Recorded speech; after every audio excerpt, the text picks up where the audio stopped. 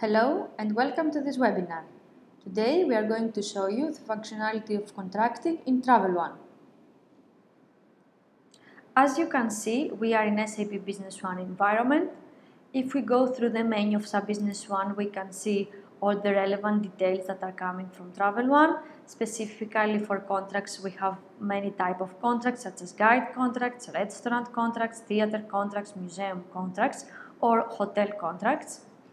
If we open here a hotel contract, we can see all the relevant details such as the validity time of the contract, the name of the hotel, the name of the supplier, the minimum turnover, that is the amount that we are expecting to receive from the bookings of this hotel, the contract status, if it is valid or not, the relevant contract, that means that we can have the path of the signed contract with the hotel, the contract type, if it is an allotment contract, guarantee contract, or an request contract. We can also have the price type, if it is per person or per room, cancellation policies, that we can have a free text about the cancellation, for which customer market the contract is valid. Moreover, we can have details about on behalf of company and the quoter. If we go on the lines, we can see that we can have multiple tabs such as the hotel rooms. On the hotel rooms, we can see all the rooms that are included in this contract. For example, we have standard room or a superior room. We also can see the type of the room, if it is single, double, triple, etc. Moreover, we can see if we can have allotment for the specific room, the minimum capacity, the maximum capacity, max adults capacity, and max child capacity. Here, if we go further, we can see the hotel season. So we have the season from date and season to date, the season category, if we have allotment per season, and how many days is the release days. Moreover, we can see the ages for this contract. For example, we have from age 0 to 2, age category 0 to 2, age group A. That could be an age category that we can have a reduction for.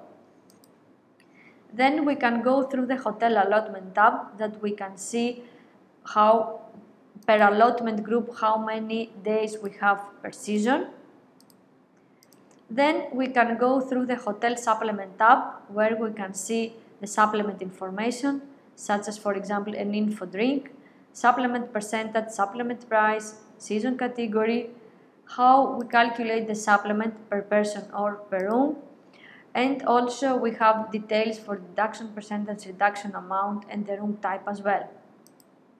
Then we can go through the hotel prices tab, where we can see the prices that we have per room, per season, for single, double, triple, or quadruple room, how we calculate the prices per person or per room, the boarding basis, and also we have here the dates, because we may have one hotel that is calculating different price for weekends. Moreover, we can go to the hotel early birds, where we can see the discount percentage or discount value for the booking dates from and to, the stay days from and to, minimum stay, if it is a consecutive, yes or no, the payable percentage, the payable or the payable amount, and the payable date. Moreover, we can have hotel stay pay, for example, stay 7, pay 5, for this room type, the booking date from and to, consecutive, arrival dates from and to, and the price type.